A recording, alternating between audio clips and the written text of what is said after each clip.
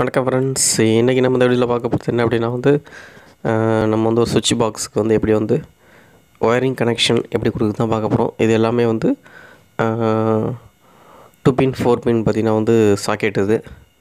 இது நமக்கு அத்தியாவசியமாக இவ்வளோ தேவைப்படுது. இப்போ வீட்டில் பார்த்திங்கன்னா டிவி கனெக்ஷன் அது இதுன்ட்டு ஏகப்பட்டது இருக்குது.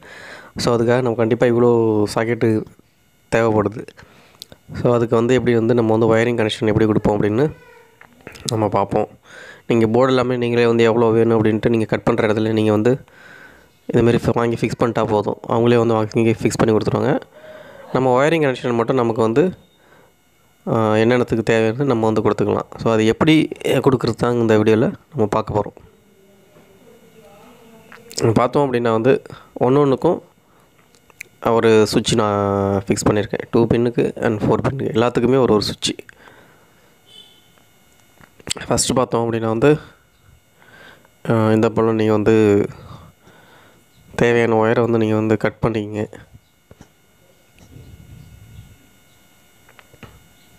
ஏன்னா ஒன்றுக்கும் பார்த்திங்கன்னா ஒயர் தேவைப்படும்.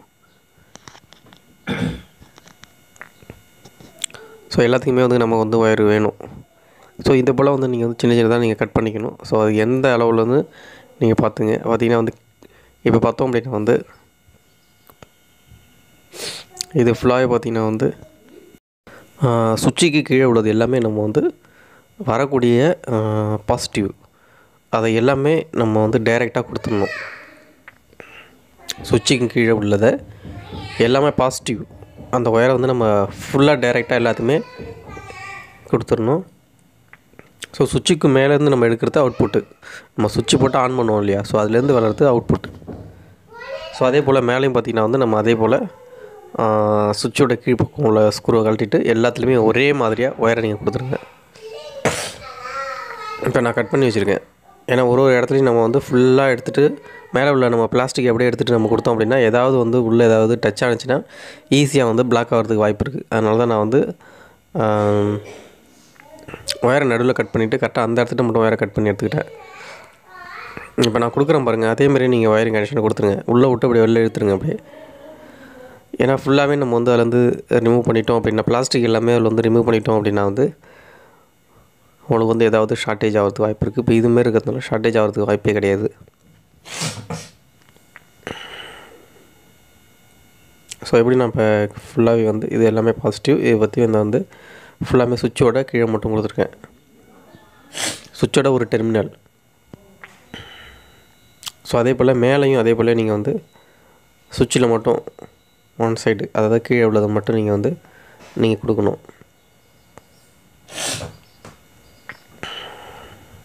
ஸோ ஒரு சுவிட்ச்லேயும் 2 இருக்கும் இல்லையா.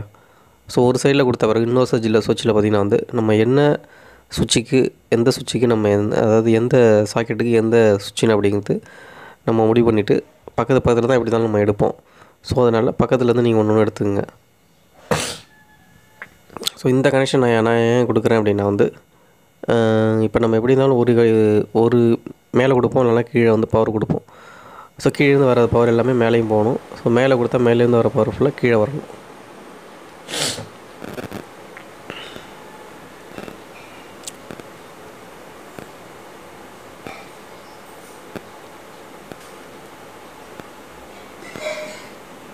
ஸோ இது பார்த்திங்கன்னா எர்த்து, அதாவது அது 2 பின் சாக்கெட்டு. ஸோ நம்ம 2 பின் சாக்கெட்டு பார்த்திங்கன்னா 2 பின் சாக்கெட் அண்ட் 4 பின் சாக்கெட் இதுக்கு எல்லாமே பார்த்திங்கன்னா எர்த்தை மட்டும் நம்ம அது நெகட்டிவ் சொல்கிறோம் இல்லையா. நெகட்டிவ் பார்த்திங்கன்னா எல்லாத்துலேயுமே அதாவது ஒரு சைடில் எல்லாத்துலேயுமே நீங்கள் கொடுத்துடணும். அதில் சுவிட்சுக்கு போக வேண்டிய அவசியமே கிடையாது. நெகட்டிவை பொறுத்த வரைக்கும் சுவிட்ச் கண்ட்ரோலுக்கு போகவே போகாது. அது எல்லாமே டைரெக்டாக 4 பின்னில் ஒரு பின்லையும் 2 பின்னில் ஒரு பின்லையும் இருக்கும். அது ஏன்னா நம்ம சுவிட்சை பொறுத்த வரைக்கும் பாசிட்டிவ் மட்டும் தான் நம்ம என்ன பண்ணுவோம் அப்படின்னா நியூட்ரல்னு சொல்லுவோம். அது பாசிட்டிவ் மட்டும் என்ன செய்வோம், நம்ம சுவிட்சு கண்ட்ரோல் போயிட்டு அதுக்கப்புறம் பார்த்திங்கன்னா அவுட்புட் பார்த்திங்கன்னா ஒரு சுவிட்சிலேருந்து இன்னொரு டெர்மினல் வழியாக வெளில வரும். ஆனால் நெகட்டிவ் அந்த மாதிரி கிடையாது. ஏன்னா நெகட்டிவ் உங்களுக்கு ஷாக் அடிக்காது. அதனால் நம்ம அதுக்கு கண்ட்ரோல் கொடுக்கறது கிடையாது. ஸோ மெயின் பாக்ஸில் பார்த்தீங்கன்னா வந்து உனக்கு வந்து ரெண்டுமே கண்ட்ரோல் பண்ணியிருப்பாங்க. ஆஃப் பண்ணும்போது ரெண்டுமே ஆஃப் ஆகும். ஆனால் அது இந்த மெயின் பாக்ஸ்லேயே பார்த்தீங்கன்னா வந்து உங்களுக்கு வந்து ஃபீஸ் கேரியர் பாசிட்டிவ் தான் வந்து ஃபீஸ் கேரியருக்கு வச்சுருப்பாங்க. நெகட்டிவ்க்கு ஃபீஸ் கேரியர் எதுவுமே வைக்க மாட்டாங்க.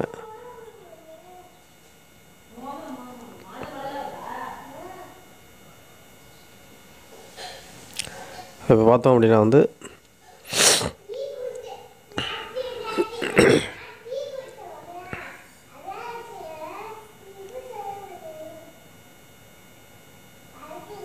நீங்கள் வந்து கரெக்டாக ஃபிக்ஸ் பண்ணிவிடுங்க.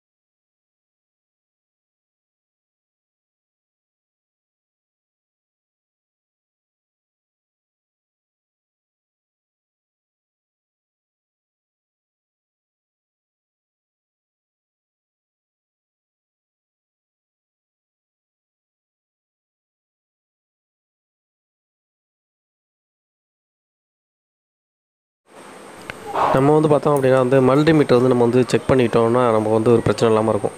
அதாவது ப்ளூ அண்டு பிளாக் இது ரெண்டுமே வந்து நம்ம வந்து கனெக்ஷன் வந்து இதாக இல்லாமல் இருக்கணும். ஸோ ப்ளூவில் வச்சோம் அப்படின்னா சவுண்டு வரணும். ஸோ இந்த ப்ளூவில் வச்சுட்டு பிளாக்கில் வச்சுட்டோம்னா சவுண்டு வரக்கூடாது. ஏன்னா இதில் உள்ள கனெக்ஷன் அதுக்கு போகக்கூடாது. அதுதான் ஆக்சுவலி பார்த்திங்கன்னா வந்து ப்ளூவும் பிளாக்கும் ஜாயிண்ட் ஆகக்கூடாது. ஜாயிண்ட் ஆனிச்சிருந்துன்னா உங்களுக்கு வந்து ஒயர் வந்து ஷார்ட்டேஜ் ஆகிடும். ஸோ அதுக்காக வந்து நம்ம வந்து இது மாதிரி மல்டிமீட்டர் வச்சு நம்ம செக் பண்ணிட்டோம் அப்படின்னா வந்து அது கண்டினியூட்டி டெஸ்ட்டுன்னு சொல்லுவாங்க. ஸோ அதுக்கு அது இல்லை என்கிட்ட. ஸோ அந்த நம்ம மல்டிமீட்டரில் இருக்குது. ஸோ அது மூலம் நம்ம வந்து இதை வந்து நம்ம வந்து கண்ட்ரோல் பண்ணி அதாவது ஒர்க் ஆகுதா இல்லையான்னு டச் ஆகுதா இல்லையான்னு நம்மளால் செக் பண்ணிக்க முடியும்.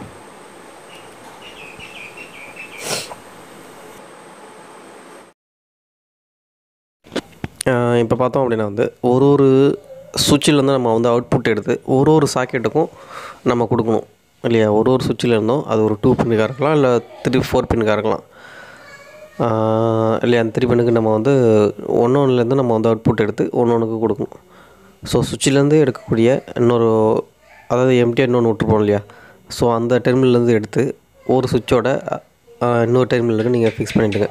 ஸோ அதே போல் ஒரு சுவிட்சுக்கும் இருந்தும் ஒரு சாக்கெட்டு 3 பின்னாக இருக்கணும், இல்லை 2 பின்னாக இருக்கணும். அந்தந்த ஒரு சாக்கெட்டுக்கும் நீங்கள் வந்து ஃபிக்ஸ் பண்ணிவிடுங்க. ஸோ நான் வீடியோவில் எப்படி பண்ணியிருக்கணும், ஸோ அதேமாரி நீங்கள் பண்ணாலே போதும்.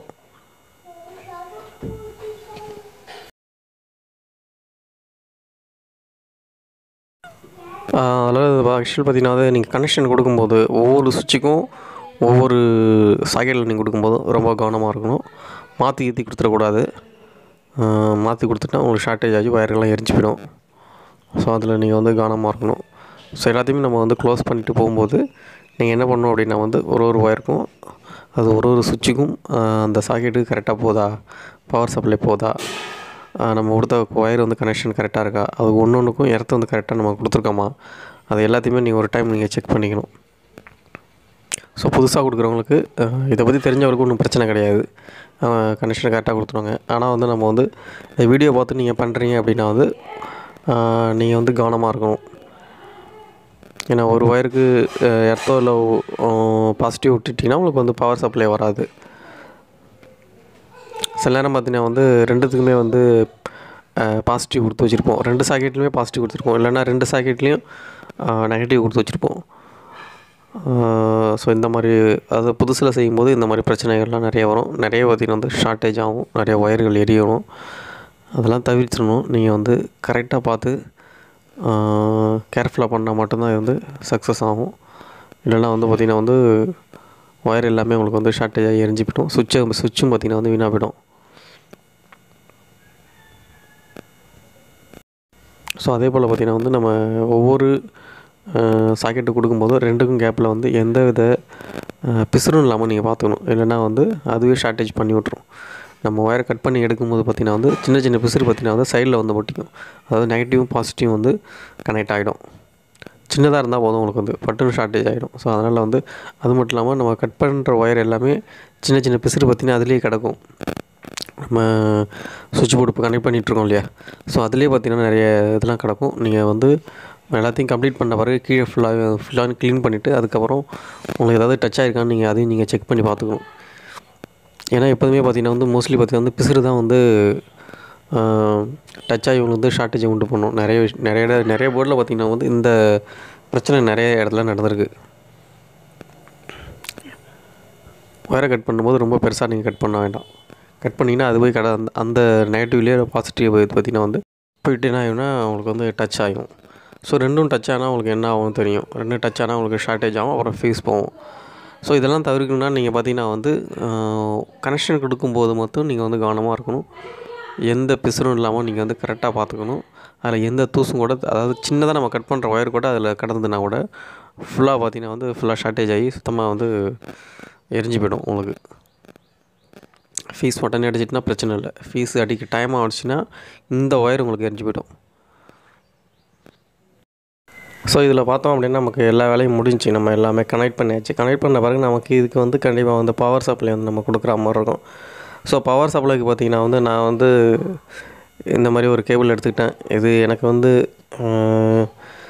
வேஸ்ட்டு. ஸோ அதனால் நான் வந்து இதை எடுத்துக்கிட்டேன். இல்லைங்க வந்து ஷாப்பில் வந்து கடையில் வந்து இருக்குது. ஸோ இந்த மாதிரி கனெக்ட் பண்ணுறதுக்கு அப்படின்னு ஒரு ஆம்ப்ளிஃபையர் இந்த மாதிரி கனெக்ட் பண்ணுறதுக்கு இந்த மாதிரி ஒயர் விற்கிது. கொஞ்சம் ஸ்ட்ராங்காகவே வாங்கிக்கிறது நல்லது. ஸோ அந்த மாதிரி நீங்கள் இது பண்ணிவிட்டு வெளியில் வந்து ஒயர் வந்து வெளியே இழுக்காமல் இருக்கிறதுக்கு நீங்கள் வந்து ஒரு முடிச்சு போட்டுட்டிங்கன்னா போதும். அப்போ தான் வந்து உங்களுக்கு வந்து நம்ம வெளியில் இழுக்கும்போது கட் ஆகிடும்.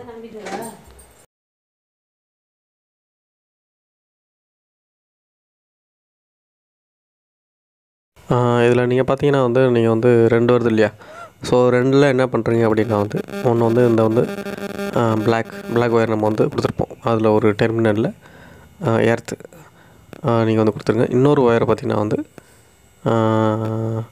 நம்ம வந்து சுவிட்ச் இருக்கு இல்லையா, அந்த சுவிட்சோட நம்ம ஃபஸ்ட்டில் நம்ம கொடுத்துருப்போம். எப்படின்னா கீழே உள்ளது மட்டும் நம்ம வந்து ஃபுல்லாக டைரெக்டாக கொடுக்க சொல்லியிருப்பேன். ஸோ அதில் வந்து நீங்கள் வந்து ஒரு ஒயரை கொடுத்துருங்க. அது ஒரு ஒயரை வந்து நெகட்டிவ்லேயும் ஒரு ஒயரை வந்து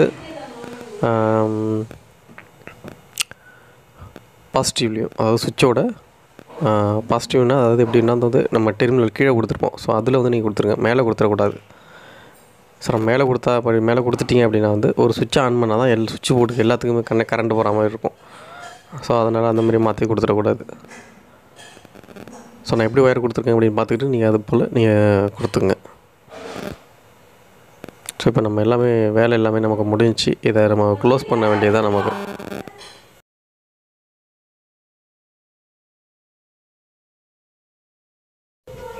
ஓகே, இப்போ பார்த்திங்கன்னா வந்து நம்ம வந்து ஒரு எக்ஸ்டர்னல் சுவிட்ச் பாக்ஸ் எப்படி வந்து செய்கிறதுன்னு அப்படி வந்து நம்ம பார்த்துருக்கோம். இது வரைக்கும் நான் செஞ்சதெல்லாம் உங்களுக்கு புரிஞ்சிருக்குன்னு நினைக்கிறேன். புரியலைன்னா நீங்கள் வந்து கீழே உள்ள கமெண்ட் பாக்ஸில் கமெண்ட் பண்ணுங்கள். அதுக்காக நான் வந்து கண்டிப்பாக ரிப்ளை பண்ணுவேன்.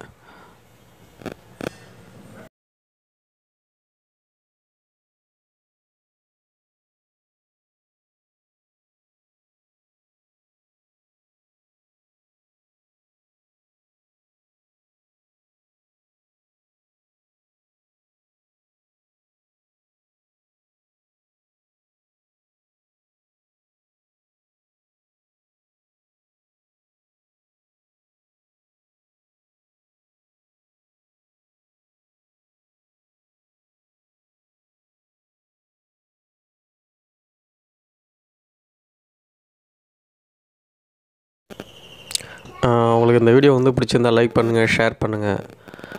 மறக்காமல் நீங்கள் வந்து சப்ஸ்கிரைப் பண்ணுங்கள். அப்போ தான் நான் போடுற ஒவ்வொரு வீடியோவும் உங்களுக்கு ஒரு நோட்டிஃபிகேஷனாக வரும். தேங்க்யூ.